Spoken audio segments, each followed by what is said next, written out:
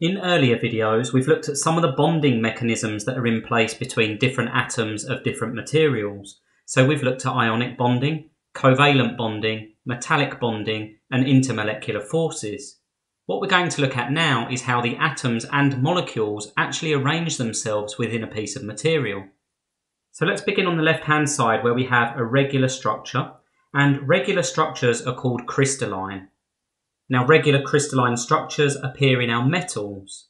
And in our video on metallic bonding, we looked at the reasons why the metal ions in a piece of material are able to be closely packed or densely packed in the piece of material.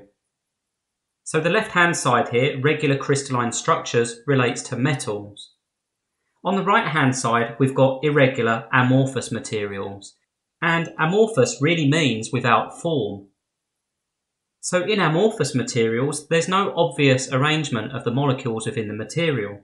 We saw this in the case of silicon carbide when we looked at covalent networks, and what I've drawn here would represent silicon oxide, SiO2. And what we see here is for every silicon, shaded in black, we have 2 oxygens shown in white here. Now, because we have a complex covalent network here and bonds are free to rotate, there's no obvious or logical arrangement of these atoms. Now, what we're interested in here is how this affects the properties of our material. We've talked about the fact that metals tend to be malleable, ductile, tough, and all of these properties relate to atoms being able to move easily across each other. If atoms can slide and move over each other, then a piece of material can be shaped or formed. Now, if we look at our diagram on the left, I want you to imagine that I apply a force here, and I apply a force here, and I apply an opposing force here. Because our metal ions are aligned, what we're going to get is we're going to get planes here and here, where the material layers can effectively slide over each other. And we'll look at this in a bit more detail in a moment. If we apply that thinking to our irregular or amorphous material, then what we see is there's no obvious planes of movement.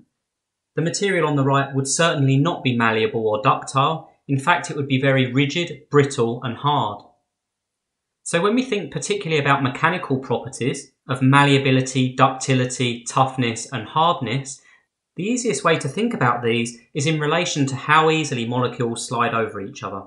So just to reiterate, our metals on the left, where atoms slide easily over each other, would tend to be soft, malleable, meaning they can be formed, tough, meaning they can absorb impact, and ductile, meaning they can be drawn into wire.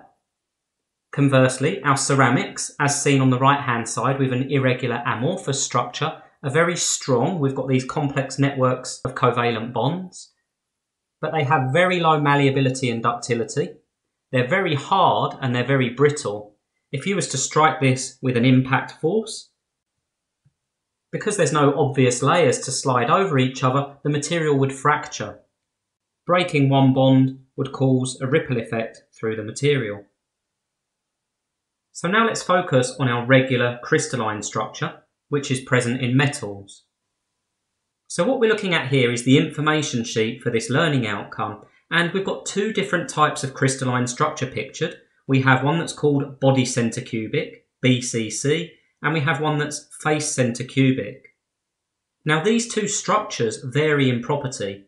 I know that we've said all metals are malleable, ductile, tough and soft, and that's true when compared to things such as our ceramics, but there's obviously different grades of hardness, toughness, malleability and ductility that exists within our metals. Now there are other structures, but these are the 2 that we're going to focus on for the purpose of this video. On the left-hand side, we have Bcc Materials. So some of our body center cubic metals are iron at room temperature. And another good example is titanium. And some of our face center cubic materials are things such as copper, aluminium, and so on. Now, when we compare these 2, what we find is that face center cubic materials actually have higher malleability. They're more malleable, they're softer, and they're more ductile. whereas our body centre cubic, our irons and our titaniums, tend to be less malleable, less ductile, and harder. Now, if we think about the things we spoke about earlier, what we talked about was malleability is a property where material atoms or molecules can slide easily over each other. The easier those molecules can slide, the more malleable and ductile that material is. So pictured at the bottom of the screen, I have models of each of these crystalline structures. We have, first of all, face centre cubic on the right, and we see pictured here a white atom or molecule sitting at the centre of the face. And if we look at the top surface, again we see a molecule or atom positioned at the centre of the face. When we look at our body centre cubic structure, we see that there's actually an atom sat at the centre of a cube. Not on the centre of the face, but on the centre of the cube. So here we have a cube represented, and there's an atom sat at the centre. Now I want you to try to visualise what would happen if I tried to pull the top layer and the bottom layer in this direction, and the middle layer in this direction on the face centre cubic material. What you notice is there's more separation between the layers. In actual fact, these layers would slide much more easily across each other. The easier the molecules slide, the more soft, malleable and ductile the material is. Let's compare that to our body centre cubic material. Now, on our body centre cubic material, we're going to try to pull the top and bottom layers in this direction, and this middle layer, we're going to try to pull in this direction. Now, what you can see here is there's much more overlap of the atoms. I like to think of it as being more interlocked.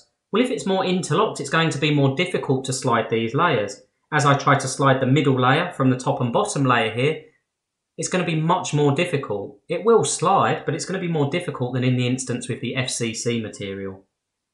So, relatively speaking, we think of body centre cubic materials as being hard and potentially more brittle than face centre cubic materials. Whereas when we think of face centre cubic materials, we think of them as being softer, we think of them as being malleable, ductile, and tough. Now I have to reiterate that we're talking relatively here. We're talking about FCC relative to Bcc.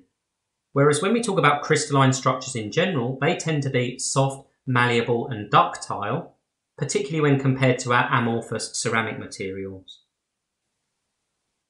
Now the last thing that's worth mentioning in relation to atomic arrangement is how alloys are formed. And we have two different types of alloy. We have something called an interstitial alloy, and we have something called a substitutional alloy. And a good example of an interstitial alloy is steel. And steel is the combination of iron and carbon. Now, as we just learned, steel is a body centre cubic structure.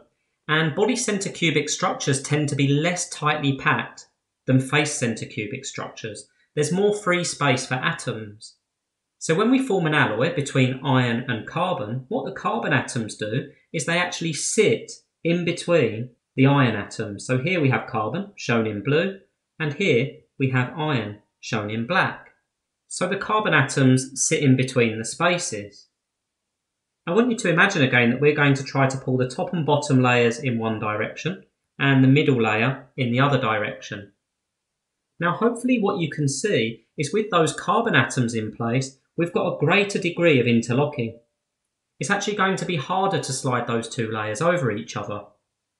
You notice that I haven't filled all of the gaps with carbon. This might represent a steel with a relatively low carbon content, but we could always increase the carbon content. High carbon steel would have a greater number of carbon atoms, therefore greater interlocking. Now coming back to this idea of how the properties are affected by how easily the layers slide over each other, hopefully you can recognise here that as we increase the carbon content, we're going to see the hardness of the material increase, and we're also going to see its brittleness increase relative to the pure iron.